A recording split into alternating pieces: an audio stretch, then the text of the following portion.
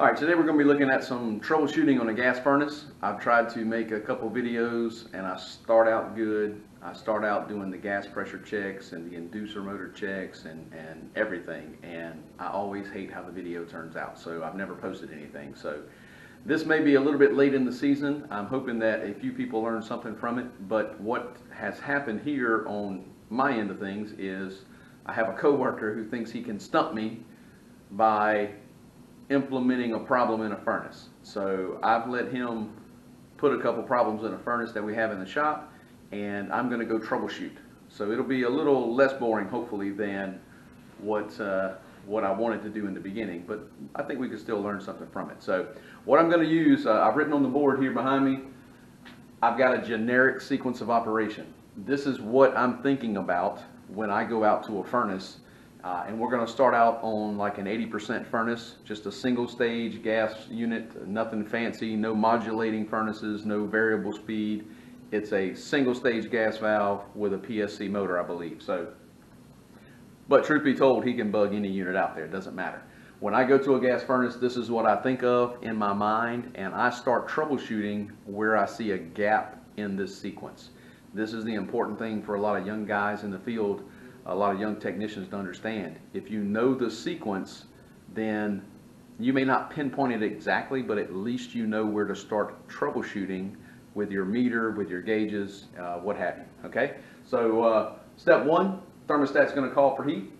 Step two, the inducer motor is going to start to turn on and start to pre-purge the heat exchanger, get rid of any unwanted gases. That will hopefully cause the pressure switch to close, which is step three. Once we pretty much go through the third step, then we're going to start the ignition sequence for a unit. A lot of units out there have a hot surface igniter or a glow plug, as some people call them. You'll hear a click from the control board, and you'll start to see this orange glow in the burner assembly. So the ignition sequence is going to start. After a few seconds, whatever it takes to actually get that igniter up to the ignition temperature of the gas, then the gas valve is going to open and allow the gas to flow across the igniter. That will in turn, of course, light the furnace, and very soon afterwards, within a couple seconds, we'll have to prove that the flame is there. All right? If we get a flame that's proven, then the furnace will stay lit and go through and warm the heat exchanger, and then we'll turn the blower on. All right, the blower on a gas furnace is not like in an electric heat system. It doesn't come on instantly when you get that call for heat. Gas, you have to let the heat exchanger build up heat for a minute before you blow that air inside through the ductwork. All right, so once the blower comes on, then it's going to stay, pumping out warm air into the house through the ductwork, and it'll stay running as long as the thermostat wants the room to be heated. The last step in this process of turning it on is to turn it off, okay? And the thermostat will then satisfy, meaning it'll reach the temperature it wants, and it'll cut off. And of course, that cuts the inducer motor off, the gas valve, or actually cuts the gas valve off, then the inducer motor will shortly thereafter cut off. But you get the whole stage down side of the sequence. So, but this is basically the generic thought process that I have. If I find that step one happens, then step two, then step three, but I don't get to step four, then I start troubleshooting somewhere here. All right, there are a lot of boards that have diagnostic LEDs on them, and they're great, but that board is looking at voltage coming in and out, and that's what we have to verify as technicians in my mind. So let's go look at a unit, and we're going to see just if we can figure out the problem that's in that unit. So, and we'll use this to help guide us. So, and just so you know, I've got my tools out here. Nobody told me anything except that furnace number 6 in this case didn't work. So I've got my basic stuff, 10-in-1, a couple meters. I've got some manometer and some tubing to do some checks, and I've got my clipboard with the basic furnace checks that I'll do when I go out to maintenance or even a trouble call. So I'll try to throw that up on the board if you want to look at it, or up on the screen, and let you see exactly the checks needed for a furnace. And that's it. We're gonna jump to it. This will be our furnace that we're going to use. It's an 80% single stage Goodman gas furnace, and my coworker has bugged it. I'm going to use my knowledge of the sequence of operation and see if I can't figure out what the problem is with this unit, if there is one. All right, so first things first, I'm going to turn on power, and I assume it's plugged in. I hear everything clicking, and my thermostat just lit up, so I know that power's on, and it's flashing a heat on every couple seconds, so I know that we're in a time delay. So I've got the temperature turned up. We'll make a call for heat, and that's the first step. So while that's waiting, I'm going to take this cover off, and that way we can see the internals of this top area of the furnace and see if we can identify if there's a problem. So the thermostat has finally finished the time delay. It's made its call for heat. My inducer motor is turning. I saw the gas valve here off, so I turned it on. Probably just for safety they cut it off, but hopefully that's not the only issue.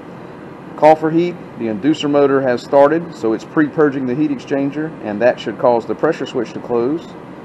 Then step 4 is the igniter. I see my hot surface igniter down here starting to glow and get up to temperature. The next step is the gas valve should be energized, and it is, and I don't hear anything. I heard a click from the gas valve, but I don't hear any flame happening. All right, so I'm gonna step down just a little bit. So let's watch this for a second. We've got our igniter, and we've got our burners, our 3 burners here. All right, so there goes the igniter. We know that we're getting power to the igniter, and I thought I heard the flow of gas going into the heat exchanger.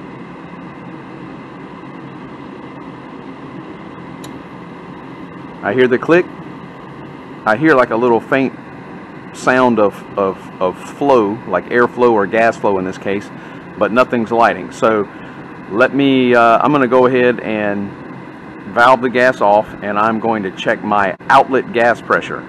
If I've got pressure coming in, then I'll have pressure coming out. This is a natural gas unit, so I should have about 3.2 to 3.5 inches of water column, somewhere in that area, and that should be what the gas valve is feeding into the manifold here to go into the burner. So let me get my manometer here.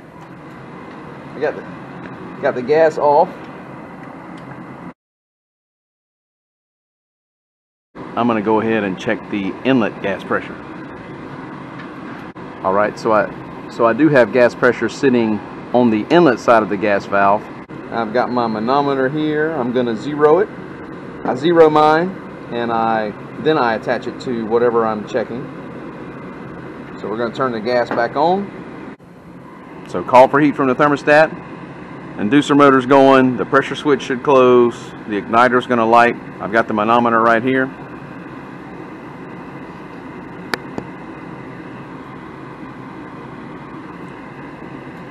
And we're going to watch. I've got it set on the number 1 pressure port here, P1, so our reading should be across the top here. The igniter's going to glow up to temperature.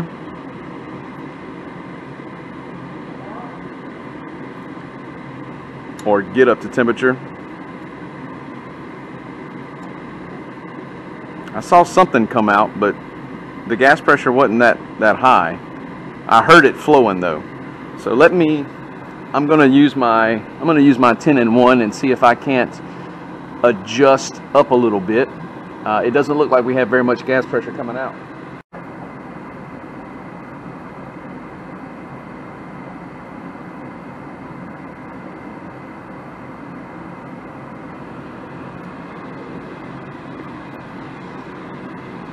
So I turned the spring down, adjusted the screw down inside the gas valve. I might have hit my limit on trying to start this furnace, so let me start it back over. Alright, we stopped the call for heat. Now I'm going to start it back, and let's see what our gas pressure does this time. I adjusted probably 2 turns in, and of course you would monitor this, and you don't want to overshoot the gas pressure.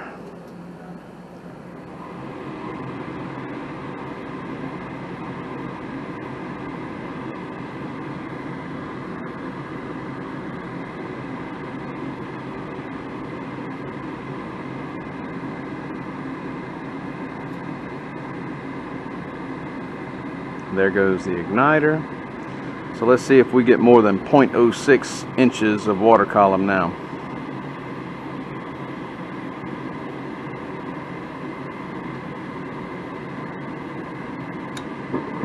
Oh, there we go. We got a low flame. So maybe this is a new gas valve.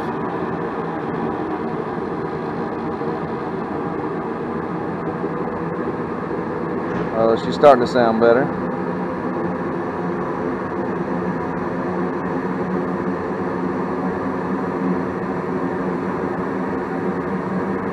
I'm going to set it for 3.3 inches, just as a stopping point here for this. All right, so let's say it was a new gas valve installed. If you were putting in a new gas valve and there was no pressure on that spring at all to open the gas valve, maybe that's when you would see something like this. But for our purposes here, my blower motor just kicked on just a second ago, so we've pretty much gone through the whole sequence, and we would run until the thermostat cuts off. So not very many times in the field have I seen an existing furnace just all of a sudden not have any gas pressure. Usually if that happens, you never hear like if the gas valve is bad, you'll never hear the click of it being energized. You would have to replace the gas valve. But if you replace the gas valve and there was nothing coming out, then of course you need to hook up your manometer, check the outlet pressure and the inlet pressure, right? You got to have it coming in to go out. So you would need to adjust appropriately. So we've got 3.3 inches thereabouts on this furnace, and I'm going to run through the rest of the checks, make sure everything's good, and record everything. I'll show you the picture at the end. Fairly simple problem. Probably not a very common problem, but by knowing the sequence of operation, I know where to start troubleshooting because the next step didn't happen.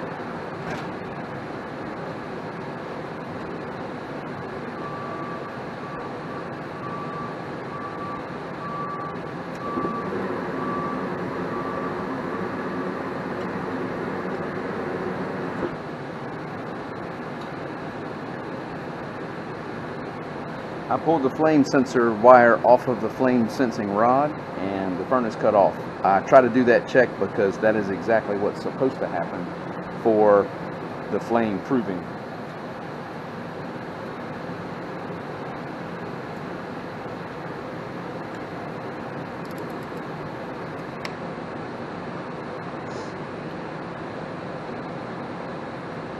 If you hook up your red and black lead wrong as far as polarity is concerned on the microamp reading for the flame sensing, then you'll just get a positive number instead of a negative.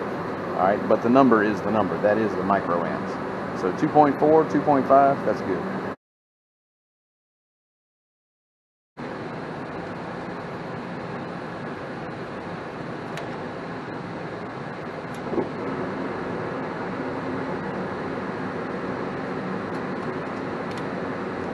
I barely got the igniter amps at the end, but it was 0.54. You can only check the amps on the igniter and the hot surface igniter when it's working for those 10 seconds leading up to the gas valve coming on. So if I checked it right now, it'd be 0. So you have to check it while it's glowing, all right?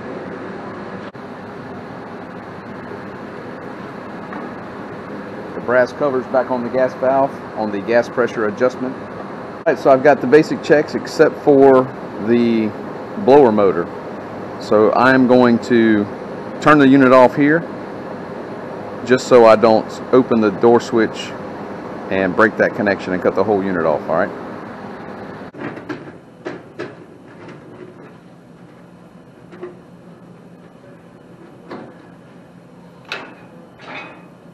And sometimes to get the blower motor amperage and do some checks down here at the service side of this furnace, we have to take that cover off. And if we do, then the blower door switch or the interlock switch, depending on you know, what manufacturer you're looking at in their diagram, will open that switch because the pressure from the door is taken off, so the switch is going to spring open. But we need it running, and a lot of guys put tape there, and somebody has put duct tape here, and you can see that. I personally don't like it. It's just not my thing. So what I'll do is I'll turn the power off real quick, and while I'm there, all right, and you have to take this back when you leave, okay? You never bypass a safety.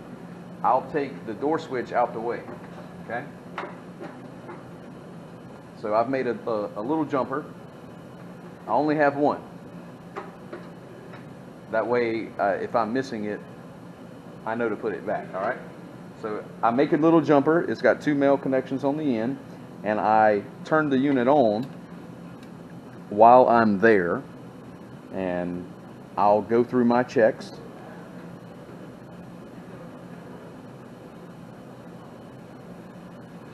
So I can see that the operation of the furnace is right, because the cover is of course going to get in the way. But you have to make sure, if you're a technician out in the field, of course you don't want to leave a safety covered up so that the unit operates while it's in an unsafe condition, we'll say. So I make sure that I take that with me when I go. If you're in the habit of taping over door switches, I would suggest that you don't, because if something were to happen and the door just falls off, then now this whole area, especially with the blower being a moving part, right, the wheel in there, then you can get in some issues there. But please make sure that you do the checks. Make sure that you do them right, and if you have to, sometimes you have to improvise, but make sure you put that furnace, that unit, that heat pump, whatever it is, you put it back in the proper order when you leave. Usually the last thing I'll do is I'll do a return and supply air temperature, and that way the unit is running. I get those last 2 checks, and then I walk away and go back in the homeowner's house and turn the thermostat, you know, to off position or back to the temperature that they had it. So and by doing the pressure or the temperature checks last, that's everything is already in my tool bag. I've got all my parts up, the covers are back on, the unit is just running in its normal state, and that's the last thing I need to check and walk away with. So there goes my furnace. I'm gonna simulate. I'm gonna go back or simulate. I'm gonna go back down here and check the return again.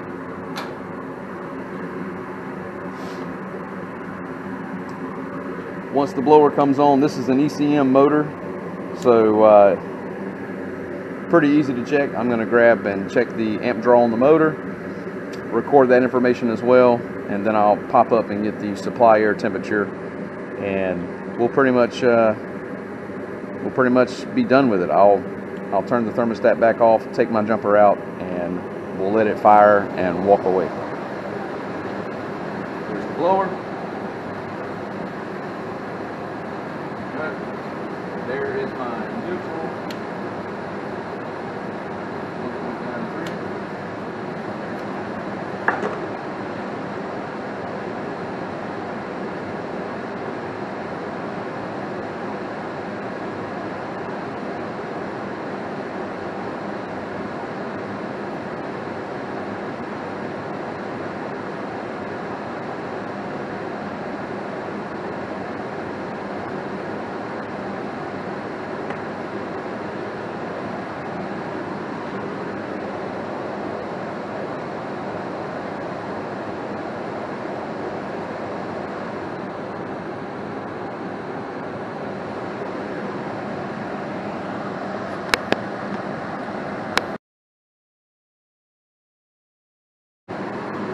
Alright, so the furnace is fired.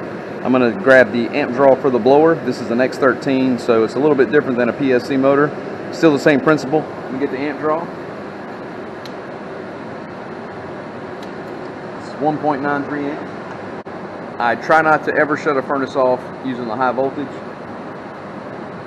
I would do something, I would go turn the thermostat back off and let it shut down the ignition sequence, or turn the gas valve off, kill the flame, and let the blower take the heat out of the furnace heat exchanger and let it cool down on its own. And then I'm going to take this jumper out. So the last thing that I'll do is do the return and supply air temperatures, and I'll have all the covers back in place, all the pressure switch, tubing, wire, everything's going to be back to normal. Covers are going to be on, and I'll walk away knowing the return and supply are the last things that I checked. The blower just stopped, so I'm going to turn the power off. I'm going to pull my jumper off, put that back in my pocket, reattach the door switch leads.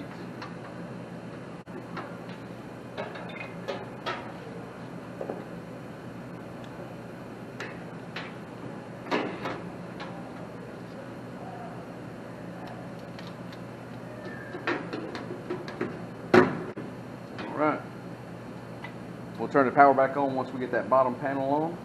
I'll turn the heat back on, and like I said, I will do my return and supply temperatures last.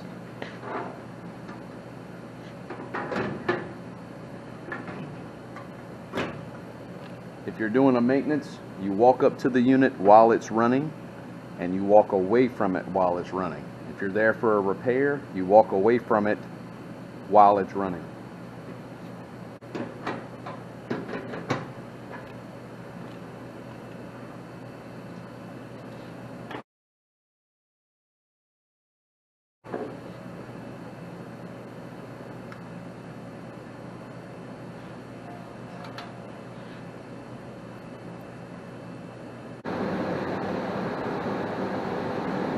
Degrees.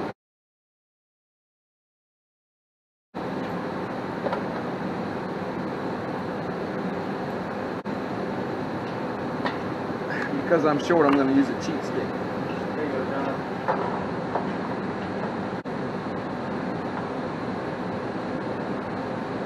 So we got about 109 coming out.